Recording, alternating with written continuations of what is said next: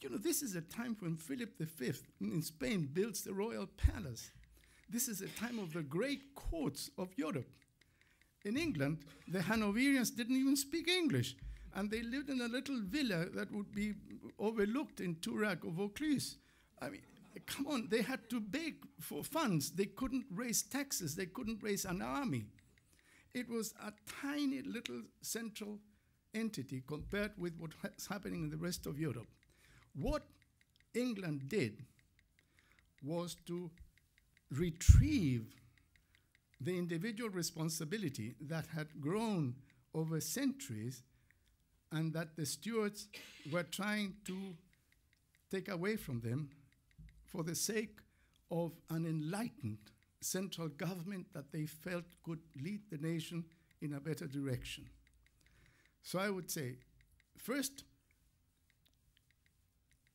factor sustaining modernity is this different understanding of individual responsibility almost by default. No one that I know, when the Petition of Right or the Declaration of Right, or immediately in the aftermath when William and Mary had to negotiate their Act of Toleration, for instance, said anything about individual rights. But by pushing the crown into a corner, the baronial periphery retained, in fact, individual rights. Number one. Number two, thousands of books have been written about the Industrial Revolution. Monographs, articles. To this day, there's argument, when did it start, what was it, the main reason, etc. But there are two aspects of it which, in my opinion, have received less attention than they deserve. And one of them is almost a tourist attraction. It's such a forceful, robust presence, symbolically correct, that it is a tourist attraction. And it's called Coalbrookdale. I'm sure many of you have visited, and the Iron Bridge in Coalbrookdale, the derbies of Coalbrookdale, and this afternoon, well, today, one of our colleagues, a distinguished speaker, mentioned the date 1709. 1709, when in England, intellectual property patents were first recognized. It happens to be the date when Abraham Darby, for the first time, utilized the coking of coal to smelt iron, and produce cast iron, a revolutionary development. And to do this, when he did this, he activated something that is at the very heart of the Industrial Revolution, and it's in a very real way responsible for one of the greatest, I would say, the greatest transformation of human society ever. And what is that? Until this time, practically until that time, human beings, whenever they thought about it, valued permanence, valued the unchanging, the eternal. Plato perhaps best illustrates that. To solve the problem, he invites us into a cave and tells us that what reality is just the shadows of the real thing, that we are chained to look into the back of the cave, and behind us is a big fire, and between the fire and us, we cannot turn your heads. The idea of a chair passes through, and we see the shadow of the chair against the back of the cave. So all reality is impermanent, and they're just shadows of reality. Reality is unchanging. And this has been embroidered by other philosophers. Say, how can you have true knowledge of something that tonight is one thing and tomorrow morning is another thing? You cannot have true knowledge. True knowledge can only come from something that does not change. So passivity, immobility, the real thing that does not change is at the heart of society, and their whole philosophy is resting on this. All change is for the worse. We already know what's what. Let's keep it that way. Suddenly, the derbies of Coalbrookdale, putting to work the enabling circumstance of a creative individualism or that had not been the result of legislation. No one in Westminster knew about this. That had nothing to do with government action. That was very distant from Westminster. This happened in the border country, Shropshire and Wales.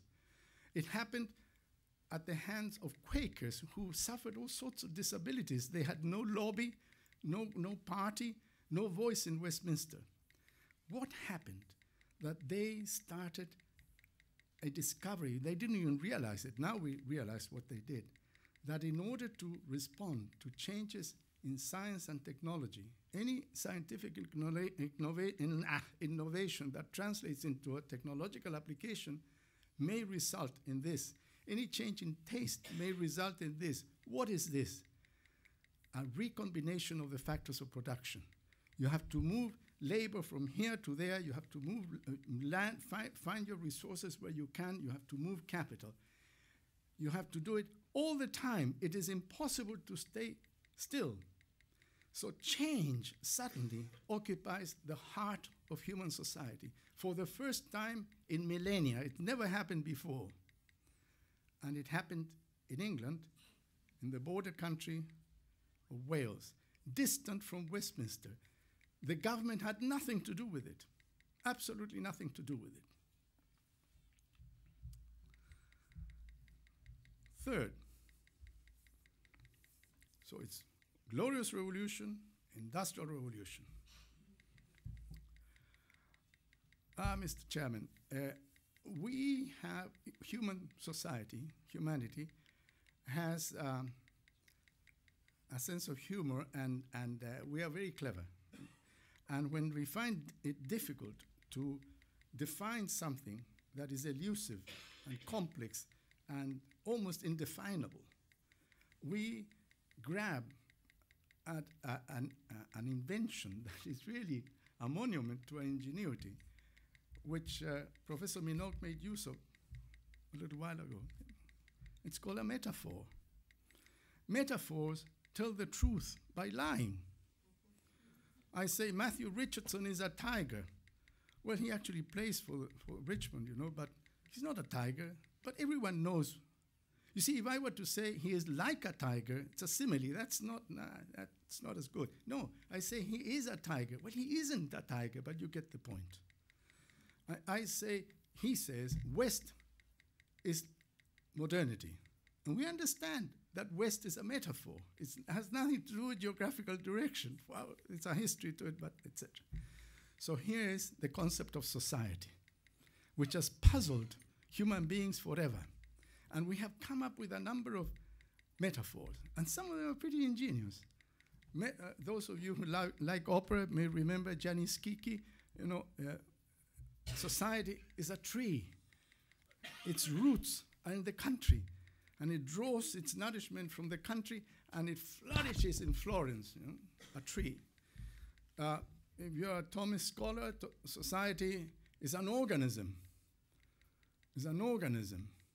That one is a very deceptive, tricky one, not the Thomistic one, but the revival of it now. Because once you accept that society is an organism, civilization is a social phenomenon, then you start thinking in terms of youth, adolescence, maturity,